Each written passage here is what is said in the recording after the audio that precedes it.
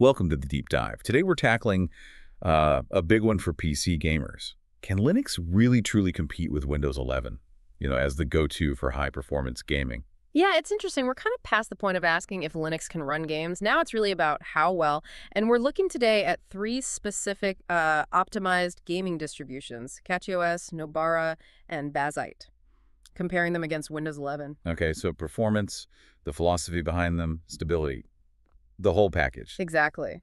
And the data, well, it shows some pretty clear trade-offs you'll want to know about if you're thinking of making a switch. So let's start with performance. Windows 11 is kind of our baseline, right? Let's call it 100%. Right. And generally, these Linux distros, often running games through the Proton compatibility layer, they land somewhere between, say, 84% and maybe 96.5% of that Windows performance. It varies. Okay, 84 to 96.5. That's a decent spread. What causes that variation? Well, a huge factor is the hardware, specifically your graphics card. There's a pretty significant GPU divide. The classic NVIDIA versus AMD battle, even on Linux. Pretty much. So with NVIDIA cards, especially high-end ones like the data we saw for an RTX 5080, the performance gap is wider. Wider how? Usually hovering around 84% to 86% of the Windows performance in those tests. 84 to 86%. That feels like a noticeable hit if you've shelled out for premium hardware. Is that mainly down to the proprietary drivers? That's definitely a big part of it, yeah. The proprietary driver situation is still, well, a situation. But it's not the whole picture. Okay. Because if you switch over to AMD hardware, like some tests used are Radeon RX 6600, Linux gets really competitive. More competitive than 96%, like matching Windows.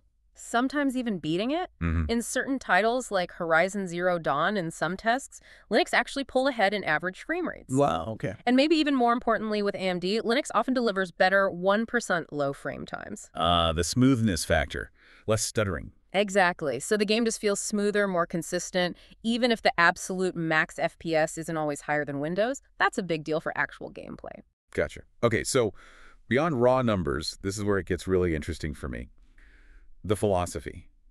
These three distros, CachyOS, Nobara, Bazzite, they're not just Arch or Fedora with some gaming stuff pre-installed, are they? They have different goals. Totally different goals. Let's start with CachyOS. That one's clearly aimed at the performance chaser, the tinkerer. Right. The Arch pace gives that away a bit. Bleeding edge. Very much so. It's focused on raw speed. They use aggressive compiler optimizations, things like LTO, Bolt-T, stuff designed to squeeze every last drop of performance out, especially from the CPU. So highest potential frame rates, maybe? That's the goal. But the trade-off is you kind of have to be your own pilot, engineer, and mechanic. You need to be comfortable tweaking things. Okay, contrast that with Nobara. That sounds more user-friendly.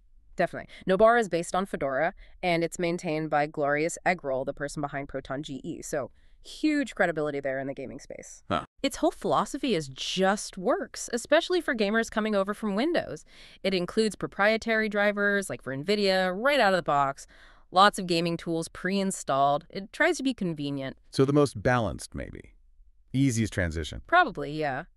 For general gaming, maybe even streaming, it's designed to be smooth sailing. And then there's Bazzite. This one sounds different again. Console-like. Yeah. Immutable. Right. Bazzite is built on Fedora Silverblue or Kinoite, which are immutable systems. Think SteamOS on the Steam Deck. Meaning the core system is locked down, more stable. Exactly. It's incredibly stable and robust by design. The focus is on a polished, reliable, almost console-like experience. Great for controller-first setups like couch gaming. It also integrates things like HDR, VR support really well, and leans heavily on flat packs for apps. Okay, that immutable approach sounds super stable. Which brings up the next point. Long-term reliability. Nobara sounds great for convenience, but is it stable? Well, that's the tricky part. Anecdotally, some users report instability with Nobara, despite the goal of being easy. Oh, like what kind of issues? Updates occasionally breaking things, sometimes issues specifically with the KDE Plasma desktop version, or needing to manually manage kernel updates to avoid problems. So the convenience sometimes comes at a cost of, well, fragility for some. Huh. And yet, you mentioned CachyOS, which is Arch-based, a rolling release. Normally, you'd expect that to be less stable. Right. It's kind of counterintuitive, but we hear from users who actually switched from Nobara to CachyOS because they found CachyOS more stable in practice. That is surprising. Maybe their quality control on updates is just really tight. It seems that way. They seem to manage their kernel and patching process very carefully. But if you want the absolute maximum, like rock solid reliability, Bazzite, because of the immutable system. exactly, that immutable design makes it incredibly dependable. You sacrifice some ease of customization. Sure, you can't just tinker with core system files easily, but for robustness, it's hard to beat. Okay, so wrapping this up, if you're listening and trying to decide which OS path to take, what's the bottom line? It really boils down entirely to your priorities. What do you care about most? If it's raw, customizable speed and you enjoy tinkering, getting under the hood, CachyOS probably offers the highest performance ceiling. Right. If you just want it to work, maximum convenience, easiest possible transition from Windows, especially with NVIDIA, Nobara is built for that, just be aware of the potential stability bumps. Okay. But if you want something incredibly stable, dependable, maybe for a living room PC or a console-like setup, Bazzite's immutable nature makes it pretty unbeatable for that rock-solid feel. So here's the final thought then. If Linux these days is giving you, say, 85% to 95% of the performance you'd get on Windows, but it potentially gets rid of all the, let's call it Windows annoyances, force updates, random background stuff, telemetry, lack of control, is losing that maybe 5–15% performance actually a worthwhile trade-off to gain that system control and potentially peace of mind? That's the million-dollar question, isn't it? It really makes you think about what performance truly means beyond just the highest frame number. Something definitely to mull over.